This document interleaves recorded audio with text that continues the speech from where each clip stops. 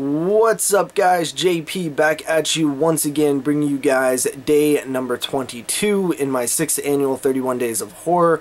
This is a series in which we watch and review 31 horror films in 31 days, all during the month of October, leading right up to Halloween. And continuing along with today's film, I wanted to continue to watch films that made our top 100 greatest horror films of all time for episode 100 of the 22 Shots of Moods and Horror podcast. There was a few handful of films on there that I had never seen that was mostly picked by Jeremy and Moods, and one of the big ones on that list was 1980s, I believe, Cannibal Holocaust. This is a film that is notorious. It's a film that everybody knows, everybody's heard about. It is a film that was, banned in many countries and things like that. Now, I will say I do have the Grindhouse Blu-ray here. I do have the slipcover, I just don't know where I stuck it.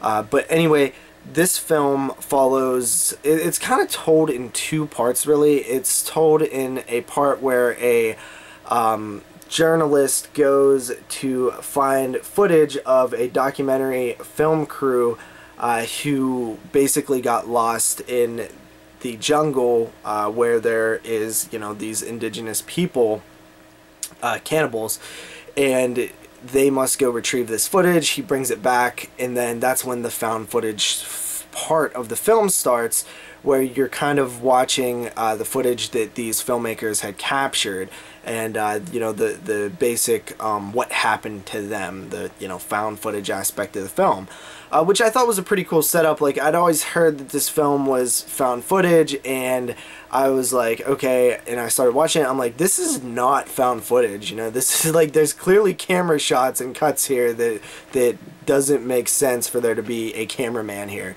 but then it actually kicks into the found footage later. So like, it's an actual found footage film. That's probably where the term came from, or maybe Blair Witch popularized it, but this film definitely is like literally finding footage, and I like the aspect of the film where it's like they show a actual movie of them finding footage. It's like kind of a interesting way to tell that story. Now, this movie is known for a few things. Obviously, it is very violent, it is very brutal, it is very raw. There are actual animal killings in this film. There's a turtle, a monkey, a pig, a snake, a couple other animals that are, killed on screen and mutilated on screen. I do know that, outside of the film, I believe that these animals were later eaten by people to, semi-justify their death. I'm not going to get into whether it's good or bad to kill animals on screen. I think we could all agree that it's bad, but I'm not going to get into how I feel about it done in older films, different time and different place like that. I'm not a huge fan of it, obviously, but I understand that it was a different time. So those scenes are definitely hard to watch. I think without those scenes, the film does lose some of its feel and impact. There is on this Blu-ray a animal killing free version of the film, but I almost feel like those scenes are a necessity to the rawness of this movie to be as effective as it is. You take those scenes out, I think it is less effective. However, if you are very squeamish or, very emotional about animal killings, you definitely probably don't want to watch this movie, because it's probably the more brutal that I've seen. I've seen a few actual, animal killings and mutilations in films, and this one, was pretty rough. The turtle especially was rough for me. So that, that's very upsetting. The film itself, this was the biggest surprise for me. The film is shot really well. Like, even the found footage part is shot really, really well. The actual, editing and music is absolutely perfect. The visuals in this film are, dare I say it, beautiful. It is a beautiful movie. Like, I was really surprised. And the Grindhouse Blu-ray definitely lets you get the full scope of the things that I'm saying here. I was very, very surprised at the beauty of this film all around really. Like I did not expect that at all. Like I figured this would be like super low budget and more shoddy, you know, for an Italian film too, which I shouldn't be surprised that they are really beautiful and things like that, but I guess I was a little surprised here. I expected it to be more schlocky, you know what I mean? More like an exploitation film, like an Elsa or something like that, you know? It's a film that's not really, that's very exploitive, doesn't really care about the art, but I feel like this film does have a lot of art to it.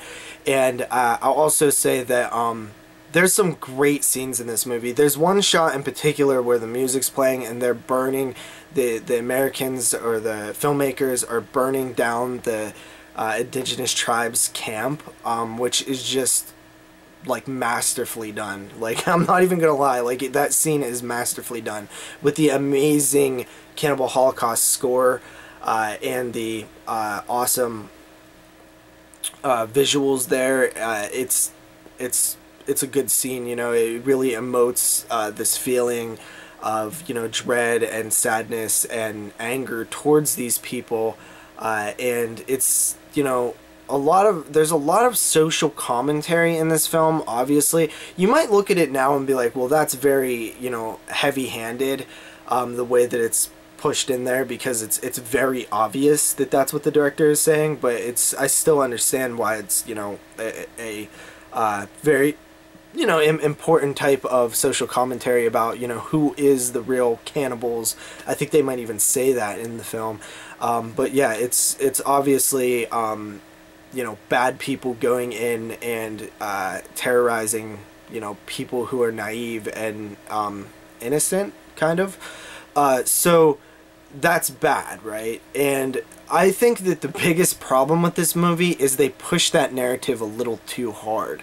It seems like that the filmmakers are way too bad. It just doesn't feel right. It doesn't feel like it's natural. It feels like it's a little forced. It feels like it's a little bit too much, you know, like they were trying to be too evil, you know, where it just comes off like, okay, like this is a little ridiculous. It's kind of hard to believe that people would be this evil, you know what I mean? Like, really gets, you know, bad with how evil they are, and I feel like it pushed it a little too much. And yeah, I mean, I think that is probably my biggest problem with the film, but other than that, I think it is an amazing movie, and I'm gonna go ahead and give it a 9 out of 10. That's right, 9 out of 10 for Cannibal Holocaust.